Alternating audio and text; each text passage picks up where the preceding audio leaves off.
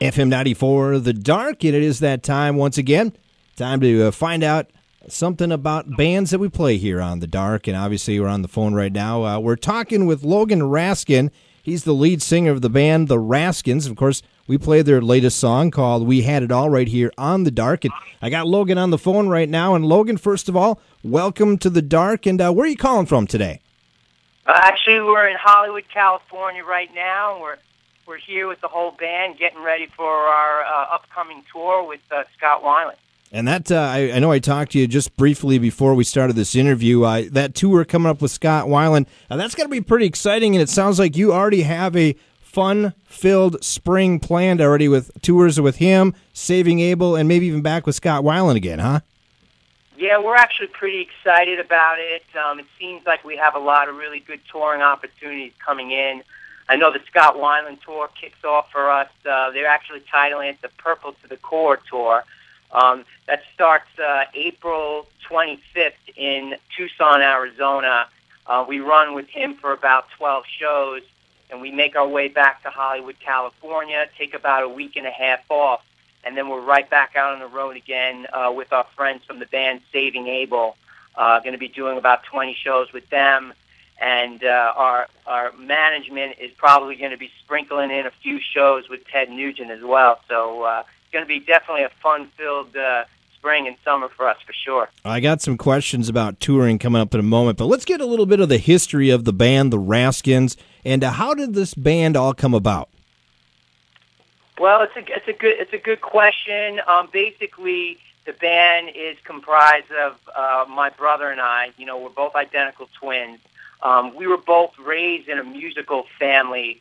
My father was a big Broadway star, was in shows like the original cast of West Side Story with Rita Moreno and Oklahoma and South Pacific and Annie Get Your Gun. And so and my mom was a jazz singer, so we were kind of raised in that environment. So it was pretty much inevitable that the two of us were going to end up in the music community.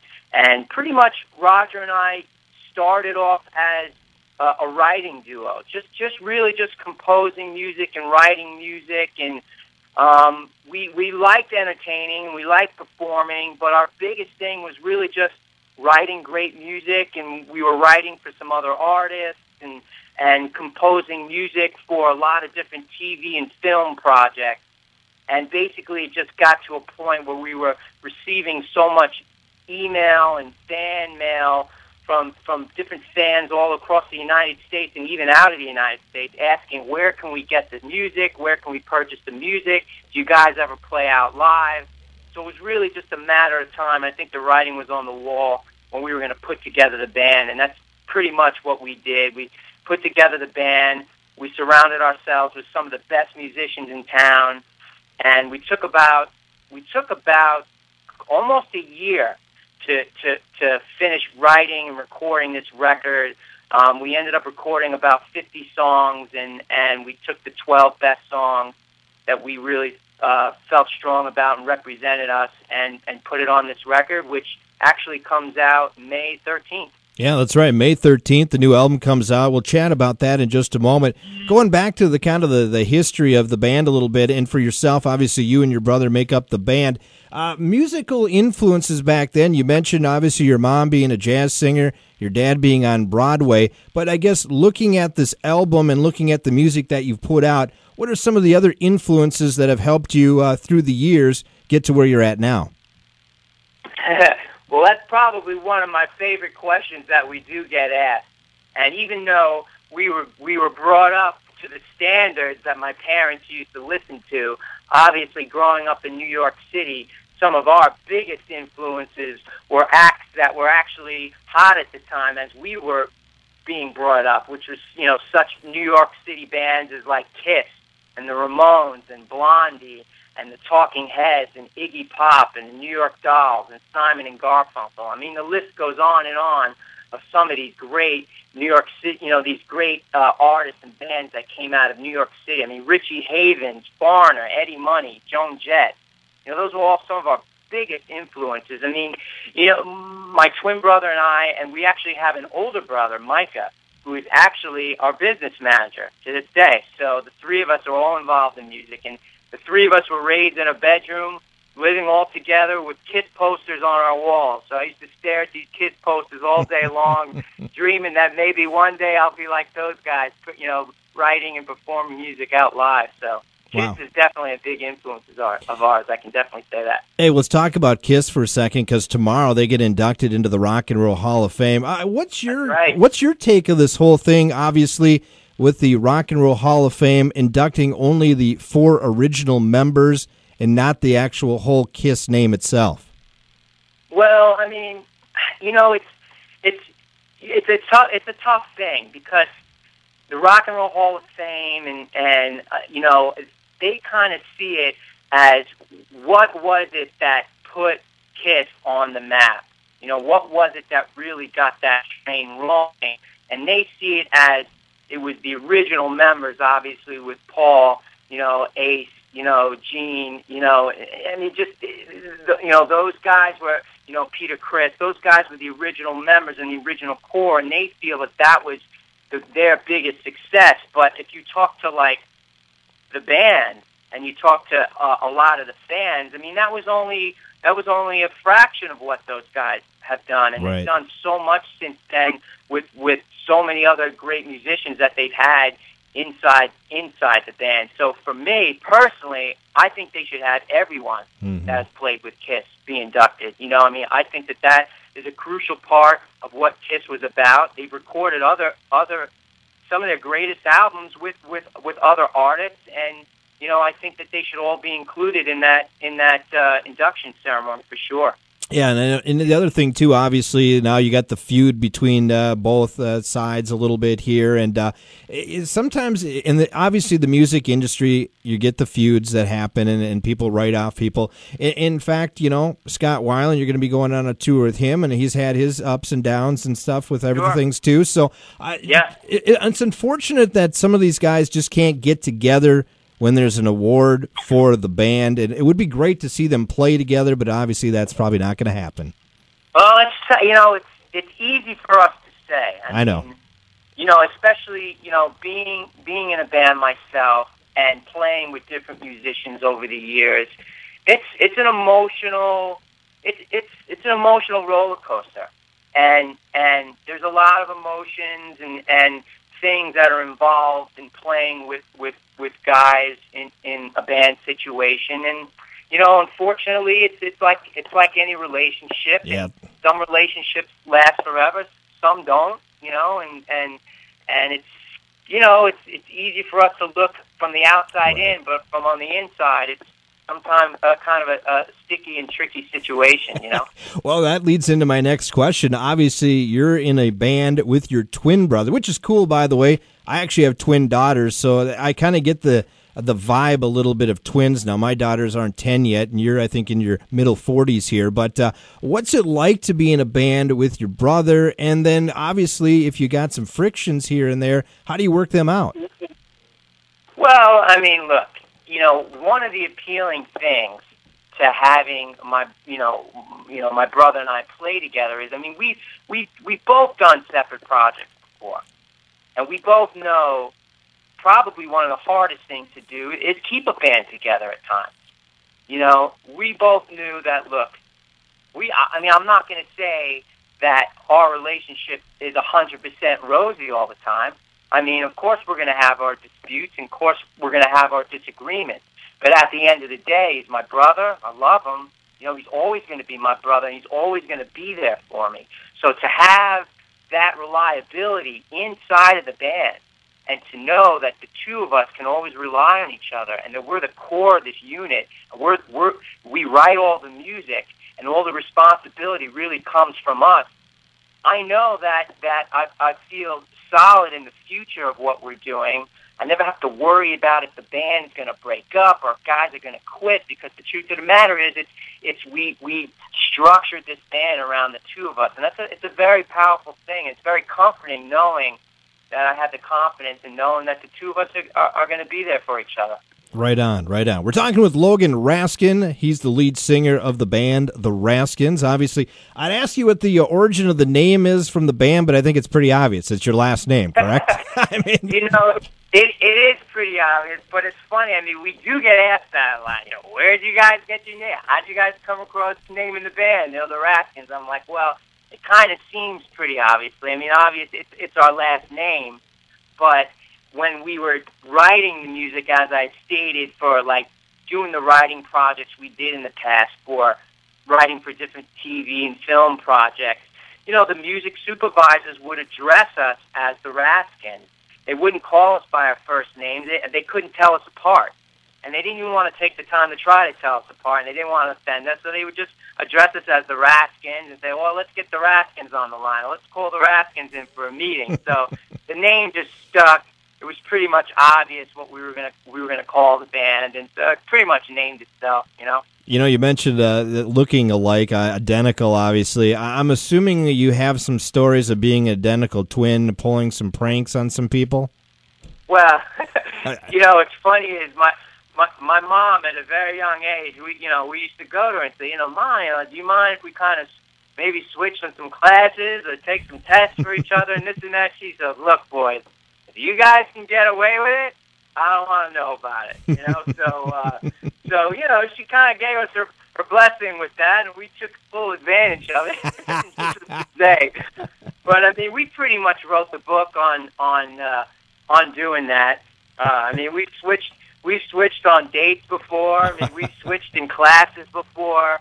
And the best thing is, especially in school, I mean, if your friends and the teachers didn't know you had an identical twin, they would never think that you actually pulling a switch on them, because it never would occur to them, there's actually two of these guys, you know? So it was a pretty easy thing to accomplish for us, and we definitely took full advantage of it. And, you know, funny story, one time we actually got pulled over I got pulled over for a speeding ticket, and Roger was asleep in the passenger seat. And I actually used his license in case police officer. And he got the ticket in the mail. He had no idea what that was from. And he asked me, Logan, do you know what this is from? I said, no, I don't. Oh, that's a good one. Definitely a lot of funny stories there. Hey, let's ask you some questions here. Getting back to the band, and actually, let's ask some musical questions for you. I like to ask these questions to people at interview. First of all, Logan, what's in your music collection that might shock me? That might shock you. Mm-hmm. Well, I would probably say I love to listen to a lot of Frank Sinatra. Okay. Sarah Vaughan. Mm-hmm. Barbara Streisand. Okay. Hey. You know, I love it. Nothing wrong with that. Tom Jones. Yep, Tommy Jones. Oh yeah. You know, and it's funny because these are some of the artists that my parents listened to. I was just gonna say, for me, it's a big part of who I was growing up. I mean, of course, you know, I have all the bands that I listen to now, everywhere from Johnny Cash to Metallica. You know what I'm saying? We have tons of that for days. But it's some of those old standards and some of those musicians from the past that I really do dig listening to. It's funny, I always ask that question. It always generally goes back to a lot of times what my parents listened to. You mentioned Tom Jones, and right away in my head goes, oh yeah, I remember that year I got dragged to a state fair by my mom and dad to see Tom Jones. Yep, exactly. I remember I got dragged to a state fair to go see Ray Charles. Yeah.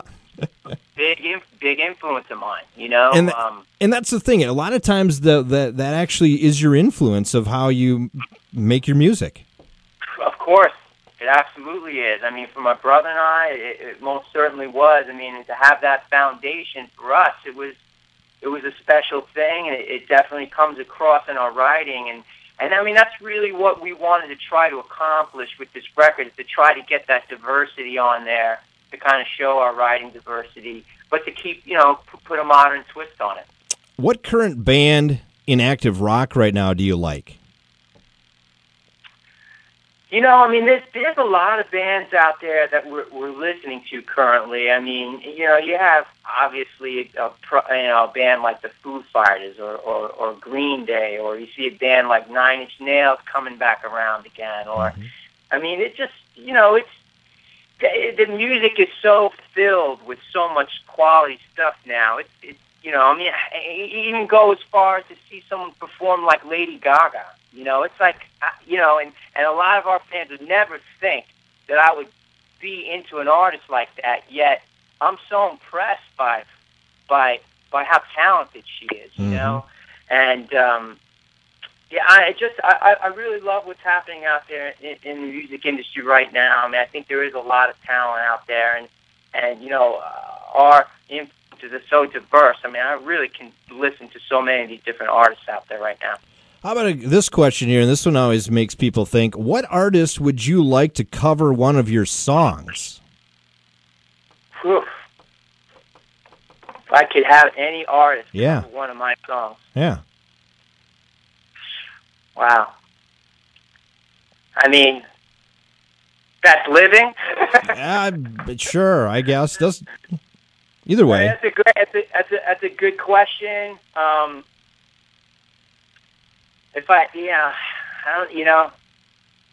Maybe even like someone like Madonna or Blondie. There you go.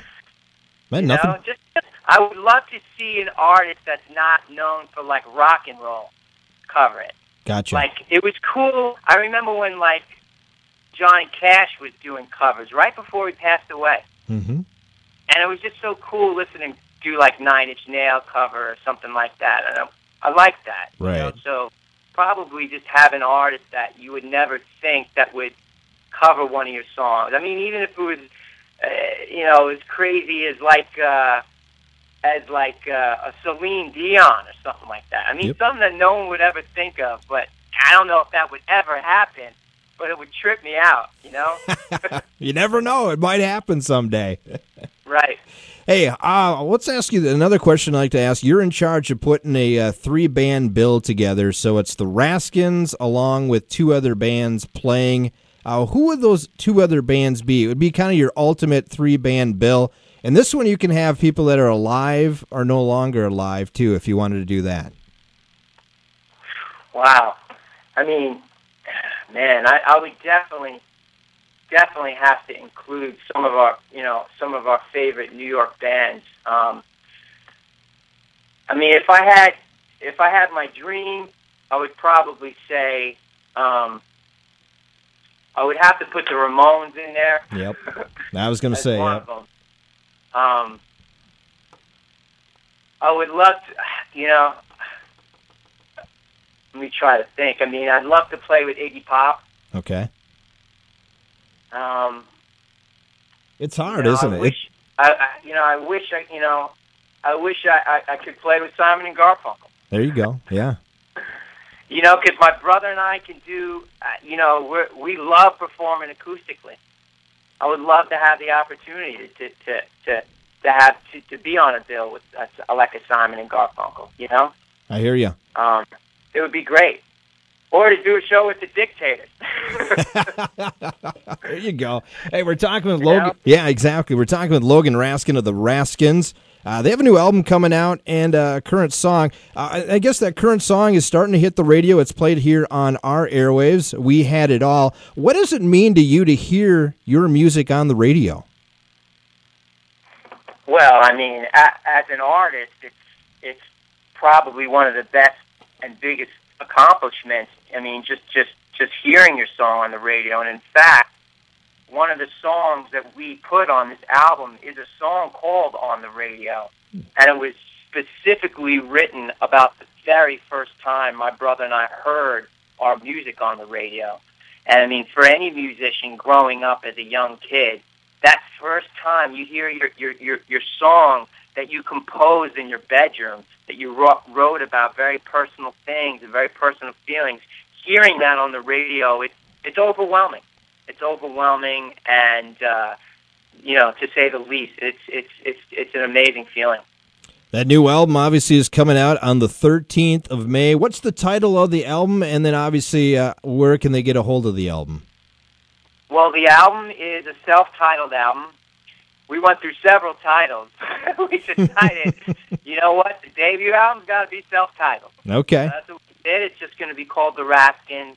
Right now we have a single out, which is available online at all your online outlets, Amazon, Google, iTunes. We're actually running, Amazon is running a discount on the singles, so you could actually get the singles discounted at 69 cents for the download. The album comes out May 13th. It's going to feature 12 songs, obviously, by the Raskins, and that is also going to be available all across the Internet, on all the downloadable websites, iTunes, Napster, Rhapsody, Google, Amazon. It'll also be available at some stores such as Best Buy, Target, and Walmart, which we're excited about. That's great. That is great. And how can they learn more about the band, the Raskins? Well, they can definitely go to our official website, which is just simply theraskins.com. And on there, we always keep updates on where we're touring, exactly live interviews we might be doing on the radio, or signings, or in-store performances we're going to be doing. Also, they can hit up our Facebook page, which they can go to from our official website, and our Twitter pages. And my brother and I are very big at staying in touch with our fans and our fan base and our public. And we have hundreds and thousands of fans that write into us all the time, and we really try to make an effort to reach out to all of them. Our fans are very important to us, and we really do appreciate their support. Awesome. And any idea if you're going to make it up to Minnesota at some time here? Well, in fact, I think we do have some shows on the schedule. I know we're going to be coming out there probably in midsummer. Okay. With Saving Abel coming through there, so hopefully we'll be doing more than one show out through the Minnesota area. Awesome. Well, Logan, it was a lot of fun talking to you, get to know you, and you know what? We're going to entertain the fans now with your latest song. Sound good? Yeah, I really do appreciate it. It was great talking to you as well. All right. Once again, that is Logan Raskin. He's the lead singer of the band, the Raskins. Their latest song is called